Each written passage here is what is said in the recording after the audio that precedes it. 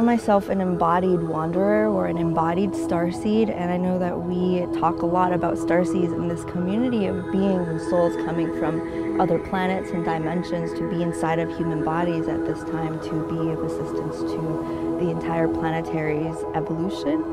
And so for me, I woke up to being a star being in 2013 in March. I just heard this voice in my head go, "Z, where are you from?" And I was like, I don't know, China? And then this word resounded in my consciousness like, Andromeda! And I was like, what? Never even heard of this word before.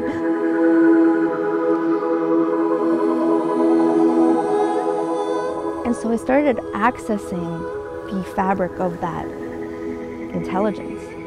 And basically, a geneticist from a higher density would be angelic because we co-create the fabric of reality and the different genetic templates for life forms with all of creation. And so is this very interesting melding of science and spirituality, because any articles I've ever read about angels have been like, oh, they're so loving and graceful and they just kind of sit there and smile at you, and it's like, actually we're quite busy.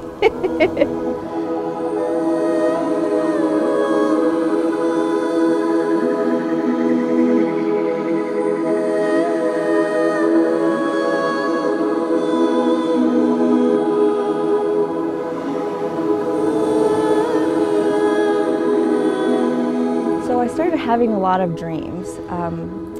The first couple of years, I would always be on a light ship with other beings or in a different dimension where we weren't so much physical form. And the most prominent dreams I had were of me as a geneticist in this higher dimensions. I started downloading knowings and knowledge and feelings from my life there. And the best way that I could describe it is that in these higher realms, it's as if we're connected to the whole thing, but it's like we have these specific coordinates of consciousness that we can also expand out into being all of it. And that in the higher densities, when we become scientists, it's actually out of this deep love and devotion we have for all of reality, all of creation. And so out of this deep love, we have this curiosity, well, like, how does this actually work? You know, this amazing, delightful creation that's full of life and everything. It's so fun and it's so great. I just want to know more. And so as this desire for knowing grows, we begin to learn. And as we learn, we realize that we are a part of it, and then we gain the honor of understanding how to co-create with the reality.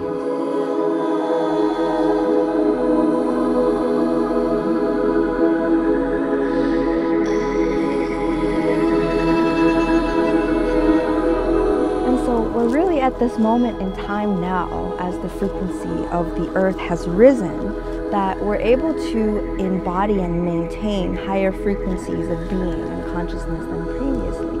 And so those beings that we were channeling, we begin to realize that those are actually ourselves, and that as we open our consciousness to connect with those parts, over time we can actually keep that channel open and actually embody that wisdom. I perceive the reality in light and geometries and sound.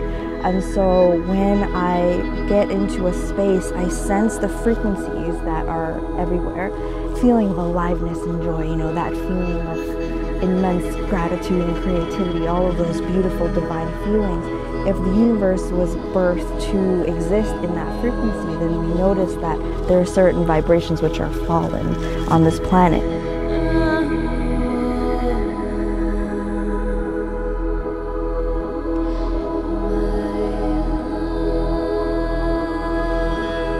Send out this pulse, and that pulse goes through the reality and it comes back to me as information of what is dense and what are the different frequencies that are present.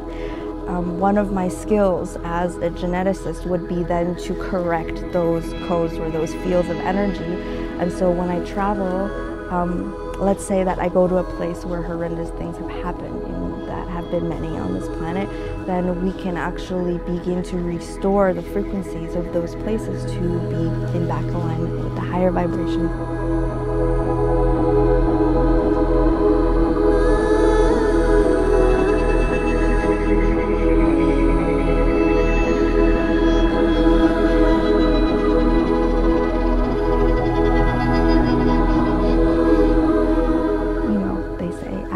one, so without, all of these energies, they're all inside, and we're discovering that we are literally one thing with all that is.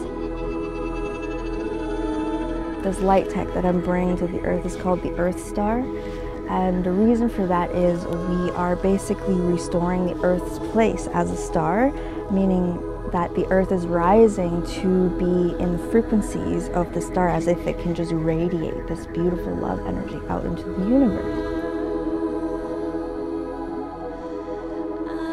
The galactic lineages, the angelic information that comes through, talk about how humanity was created originally to be these divine creator beings. Cosmic creative energy flows through these vessels, through these hands, and we can literally create any reality that we want. We're aligning with cosmic will, cosmic consciousness, and the oneness, recognizing what this creation is, and then playing with that to co-create. So this is a physical experience. We weren't created to sit in an office all day, right? It's like we're literally here to experience this cosmic energy flow through our bodies to shape and mold and play in this 3D physical experience.